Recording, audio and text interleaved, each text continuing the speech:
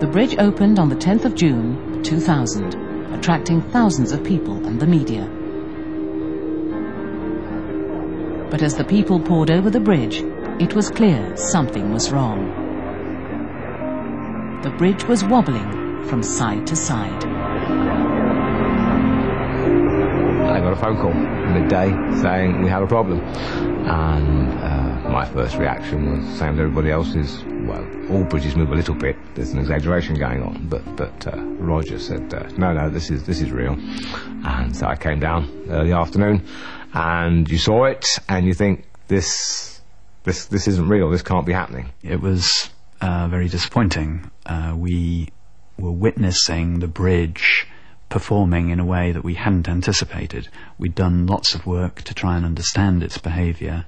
We felt that we understood it very well, and here it is doing something completely unexpected. The engineers had tested every element of the bridge, from the cables and bolts to how the bridge would behave. Regulations and codes of practice give engineers basic design guidelines.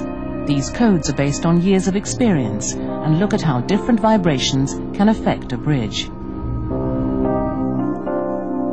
In 1941, the effect of wind-induced vibrations was fully understood after the Tacoma Narrows Bridge in America collapsed under a strong, persistent wind.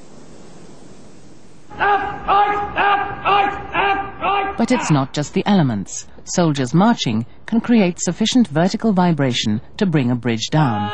Before crossing, they're always ordered to break step. Break step!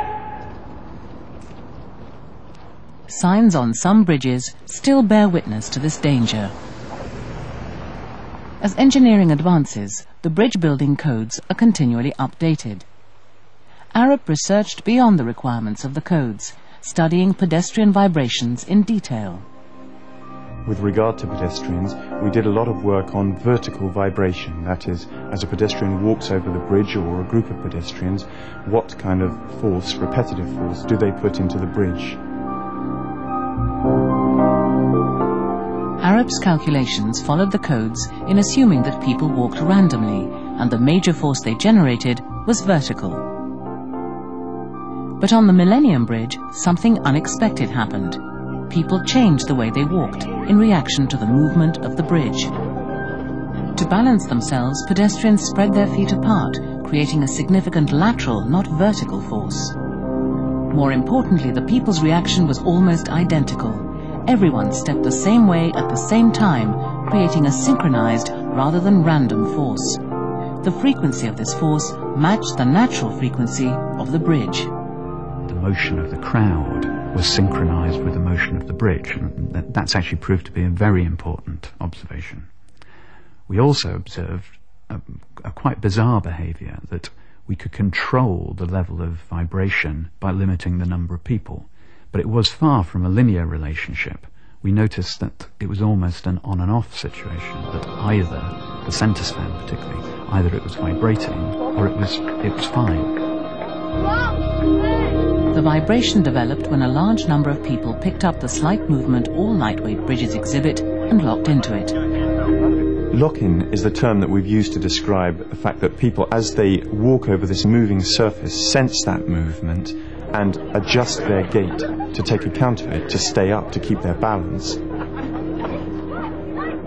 Lock-in seemed to be a problem no one had come across before.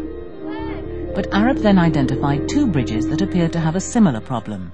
One in Japan and one in France. However, reports of the problems on the Solferino Bridge in Paris were confused, and they did not identify the cause. In Japan, engineers did publish their understanding of the phenomenon, but in a journal of seismic engineering, unlikely to be read by bridge engineers. The body of knowledge hadn't disseminated beyond those people. And Arabs didn't know about it, I didn't know about it, and specialist checking engineers, who are the most likely people to have known about it, didn't know about it. As news of the bridge spread, Arup received reports of other bridges of all shapes and sizes that had wobbled.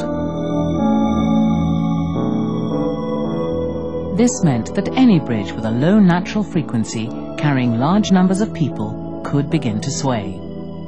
Clearly, the phenomenon was not caused by the Millenium Bridge's innovative design.